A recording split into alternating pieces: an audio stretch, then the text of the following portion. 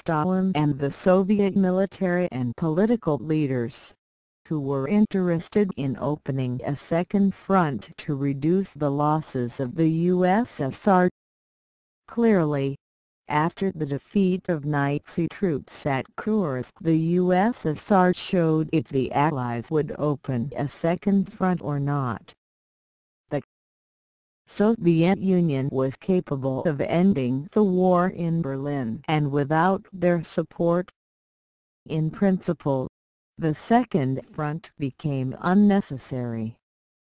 If it had a point, it had only one: to reduce losses, to reduce the time of war, and, most importantly, to create the basis for cooperation between countries of the anti-Hitler coalition after the end of World War I.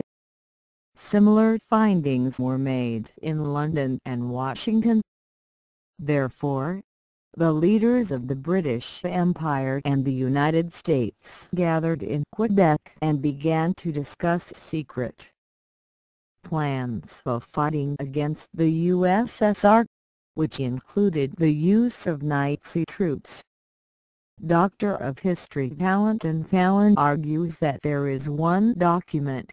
It happened to be declassified in 1978 and is now kept in the National Library in Washington. It discussed the issue of the United States and the British Empire joining in an alliance with Nazi generals for joint military operations against the Soviet Union. All this took place on August 28, 1943, 3 days before the end of the Battle of Kursk. Then the Office of Strategic Services (OSS) of the United States compiled Memorandum Number 121 left Bezyrmansky, Valentin Fallon, discovering new pages. International Issues, People and Events / Comp. Nikolai Popov, 1989. It was approved by the Joint Chiefs of Staff and presented at the Quebec Conference and personally to Franklin D. Roosevelt and Winston Churchill. The OSS advanced 3 options. 1. Attempt to resolve our differences with the Soviet Union immediately, and to focus on common interests that we have with this power. 2. America and Britain for some time continue the strategy and policy, regardless of the strategy of the Soviet Union, in hope to achieve the defeat of Germany, and to strengthen their position through the settlement of certain conflicts with Russia. 3. Attempt to turn the power of an undefeated Germany against Russia, while the Nazis or the generals control it. The authors of the memorandum made a meaningful clause stating that the Treasury, if the preference will be given to the third alternative, will not go smoothly. Why? First, it would not be easy to convince the public of England and the United States in the need to break with the USSR. Second, if it's possible to defeat the Soviet Union only by force, the Anglo-Saxon powers later have to again, this time without Russian help, take up the difficult and perhaps impossible task of defeating Germany. In the Quebec report we read that at the meeting Generals George Marshall and Henry H. Arnold, Admirals William D. Leahy and Ernest King, English military leaders Alan Brooke, Dudley Pound and Charles Portel considered if the Germans would not help the Anglo-American troops enter Germany to repel the Russians, Regardless of the decision, it was, thankfully, negative. But the fact of the discussion about the methods and time to betray an ally speaks about the anti-Hitler coalition. They abstained from betrayal. Could it be that, as foreshadowed by experts in Washington and London, the USSR finally exhausted its offensive resources? Toward the spring or summer of 1944, the time of the alleged invasion of Europe, American President Franklin D. Roosevelt did not directly support this OSS plan, approved by the military. In the fifth volume of the book Essays on the History of Russian Foreign Intelligence, Essays on the History of Russian Foreign Intelligence, in 6 volumes, Volume 5, 2003, it's noted that the decisions taken and planned by the United States and England in Quebec were fully reported to Stalin by outside intelligence. In particular, Memorandum Number 121 can be found in the 1978 collection of documents declassified by the Americans. However, it's most likely that the main provisions of Memorandum Number 121 became a part of the top-secret Operation Franken. So, what exactly is Franken? One of the stages of the plan meant the British and the Americans joining in an alliance with German generals or the Nazi leadership. At that time they were considering Heinrich Himmler, Alfred Rosenberg and Wilhelm Canaris. In 1943 the chief of military intelligence of Nazi Germany, Admiral Canaris, was meeting with Stuart Menzies, head of British Secret Intelligence Service Mile 6 on unoccupied territory in France. The head of the American OSS, William J. Donovan. The OSS was, in fact, created by the British Mile 6, according to some sources, met Canaris twice, once in Spain and once in Turkey. And these were the intelligence leaders of belligerent powers.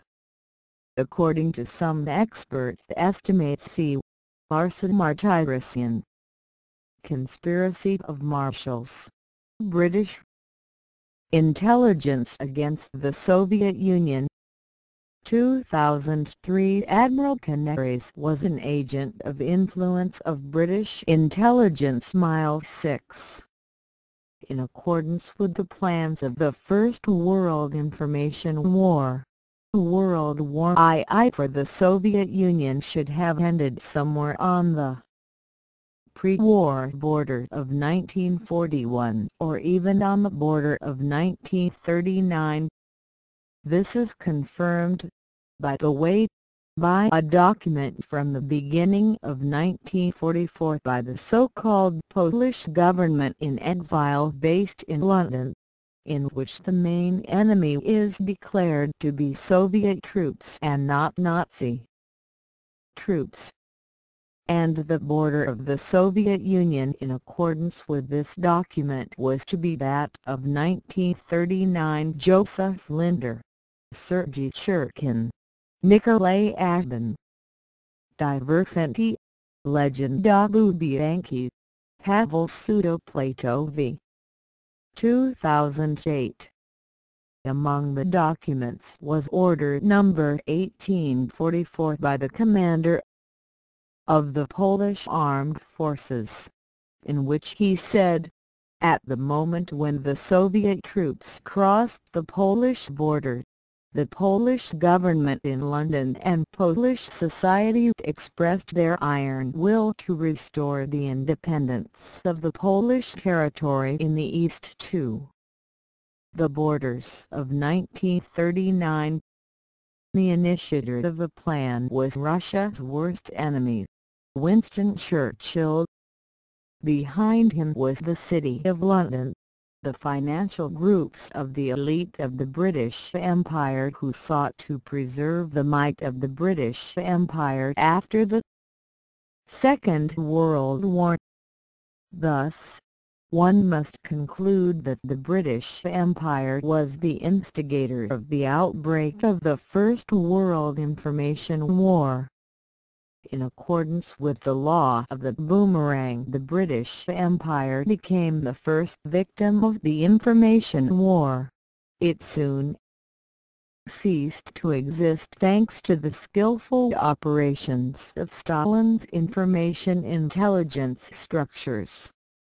Operation Rankin was developed by English General Frederick E. Morgan together with the heads of Mile 6 and the American OSS Stuart Menzies and William J. Donovan. Stuart Graham Menzies 1890–1968, one of the leaders of British intelligence. Knighted 1943 Major General. Educated at Eton College. During the First World War he served in the Grenadier Guards, and then at the headquarters of Field Marshal Douglas Haig, where he began to deal with intelligence questions. After the war he remained in military intelligence, led the 4th Section Military Intelligence and then was Deputy Director. In July of 1939 Menzies was sent to Warsaw, where he was given the captured secret German cipher machine Enigma, which later enabled the British to decipher German codes. On his return to London he was appointed head of British Intelligence's Secret Intelligence Service for Miles 6. During the war he established links with the head of the Adware, Admiral Wilhelm Canaris, and began to receive information from him. In general, the actions of British intelligence during World War II were very successful. Menzies led the intelligence service for almost 13 years and became a legendary figure in the intelligence world. He was a staunch opponent of the USSR and considered it necessary after the war to deploy a series of covert operations against the Soviet bloc countries. In 1952 he retired. Konstantin Zaleski, who was who in World War II, Allies of the USSR. 2004. William J. Donovan 1883–1959, head of the Office of Strategic Services (OSS). In 1914, when the First World War began, Donovan was a wealthy and successful New York lawyer. In March of 1917 Donovan was appointed commander of a battalion of the celebrated 69th Infantry Regiment Fighting Irish New York National Guard. In November of the same year the regiment was transferred to Europe by sea and took an active part in the fighting in the 42nd American Division Rainbow. During the 19 months of his stay in France Donovan was wounded 3 times. For his gallantry in battle he repeatedly received military awards. After World War I, the former commander of an infantry battalion, Donovan, through the intelligence network of the State Department of the USA, was sent to Russia, where he was for a short time a liaison officer of the United States Army at the headquarters of the White Movement of Admiral Alexander Kolchak. Upon his return in